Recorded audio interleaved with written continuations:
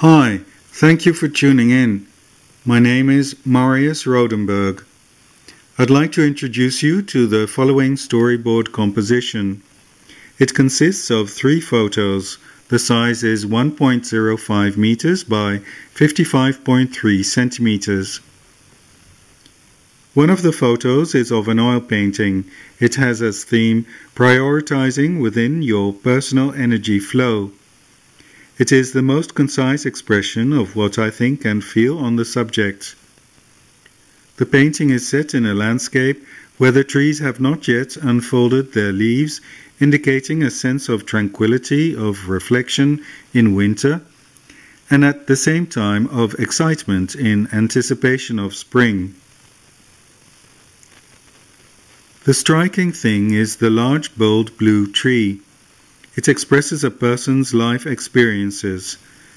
The idea is that it has been reflecting about itself, exploring its diversity, being aware of what you need to develop so you can take care of yourself, being aware of what situations really mean to you and what you need in general. In doing so, it develops a wide, steady basis and wide trunk so it can withstand the stormy weather. In other words, the turbulence of life. You see the branches, some of which have been broken and yet grown further from the stump, indicating flexibility when you make the wrong decisions, getting up again and moving on.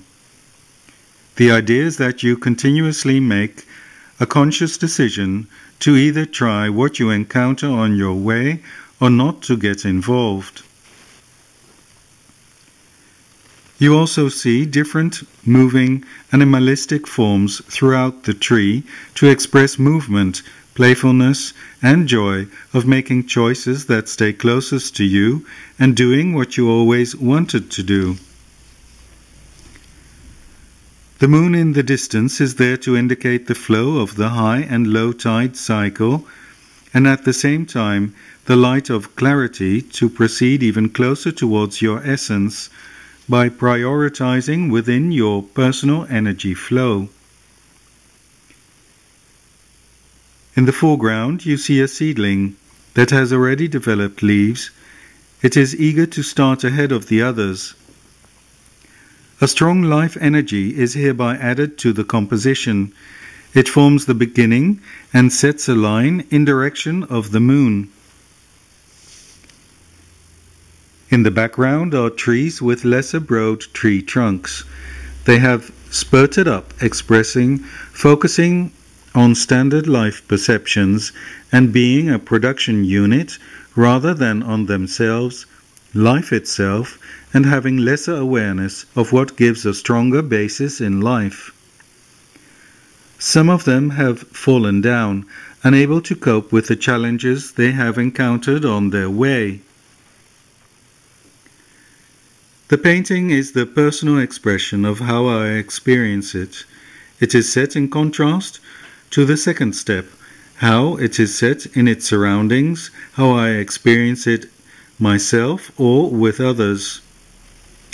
This is expressed by the 2 compositions that represent the restrictions outside of us. The idea is that if you are not careful, external factors will determine what you have to do, that they will create your flow. The larger photo reveals young birch trees planted in rows where they were designated and are obviously not desired in other locations, representing the limitations that are beset on us and can influence our decisions. You see some trees that have been clipped and grown further all the same. They represent young people being educated to become a production unit, fitting in and making the most of it.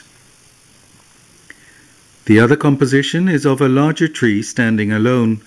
Despite its small designated area and the industrial environment, it has made the most of its possibilities to grow into a sturdy tree, doing all it can despite all the constraints. All in all, it's about finding the right balance so you stay closest to yourself. Well, that's it. Thank you for joining in. Till we meet again, and take care.